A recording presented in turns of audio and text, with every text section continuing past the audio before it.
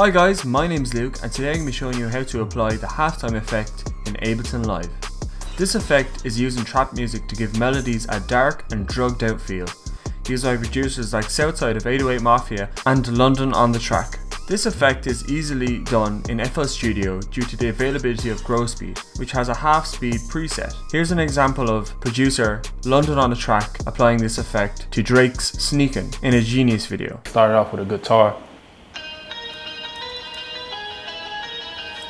I thought that was dope. It just sounded like some horror sounding, scary movie type stuff. And then I just half speeded it. So then it came on like this. Grow speeded it is what we call it. To producers that's watching, they know what that is. So in that video you can see London on a Track applied this effect to a guitar riff. But in this tutorial I'm going to use a loop from MJ Nicholas's Melody Care package. So there are two ways to do this effect. The first way is to use a VST called Shaper Box. Now I'm just going to pull this sample down to this channel here, which I've made, as you can tell, with a VST. So I'm just going to go to my plugins, go to VST, custom, and Shaper Box is. So I'm going to pull this in, drag it up, and Shaper Box is from Cable Guys. It's a relatively cheap plugin and I think it's really worth it. It has a lot more effects, but that's for another video. So I'm going to click time and you can see it's very similar to Grow Speed. Has a line here and it shows all the times you can go down. So if you go down to pitch and go down to pitch down 1 octave, what this is going to do is basically do the same thing you saw in the London on the Track video. It's going to half speed it and pitch it down 1 octave. So I'll let you hear it.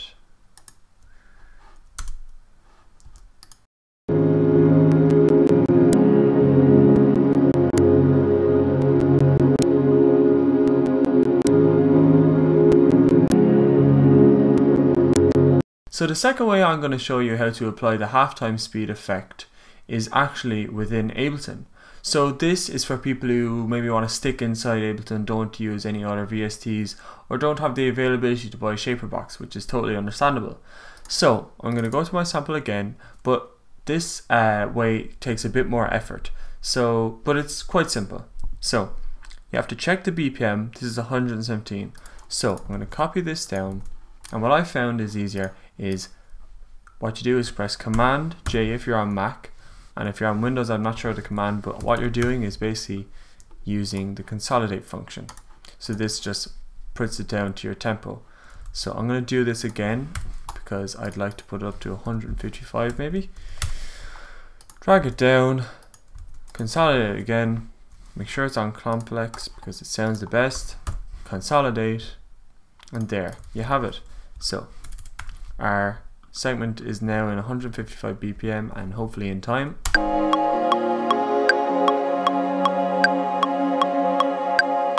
Okay, so how you do this is you come down here and underneath it is half original tempo, as you can see, or double the original tempo. What you want to do is double it. So you're just going to go ahead and press ×2. And what this is going to do is it's going to stretch it out to double the speed. So now it's 310 BPM, which is double 155. So you can hear it now. But it doesn't really sound like half speed. So what we're going to do to get it to half speed is go down to this function here and press repitch. And it'll sound very similar to what we did with Shaper Box.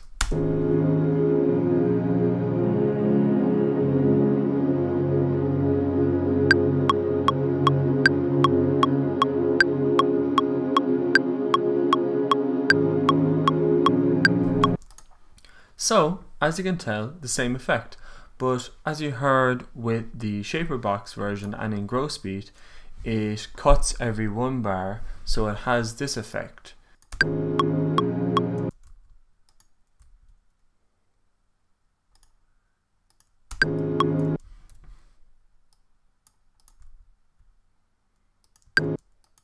you can go along and basically take out certain sections to make it a bar long. So you take one bar out, so basically it goes along and it skips one bar and it gives it that kind of skipped effect. I don't know how to describe it, but you can tell from basically what I'll do is I'll do it over here. So this it's actually double the length now, but what we want to do is take out every second part to give it the same kind of grow speed and shaper box effect. So I'm going to do delete this, go along here and basically drag these segments back to give it the same exact effect that shaper box and grow speed does. So it should sound the exact same.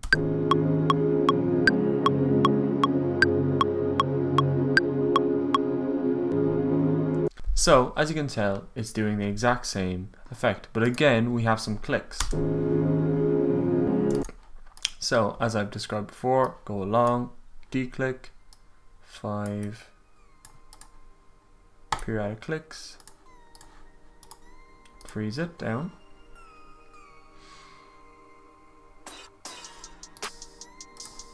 and there you have it, some perfect half-speed audio.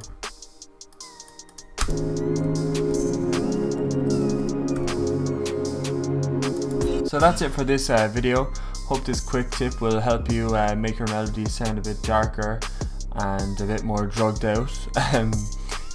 This effect I've been looking for since I started making beats, and I've only kind of discovered shaper box and how to do it in Ableton in the last few months. So I said I'd definitely share it with some other people, because I've talked to other producers and they asked me how to do halftime in Ableton Live. So I hope it helped you out, and if you enjoyed the video, be sure to give it a thumbs up, and if you want to see more content, be sure to subscribe. Thank you so much, and I'll see you in the next video. See you now.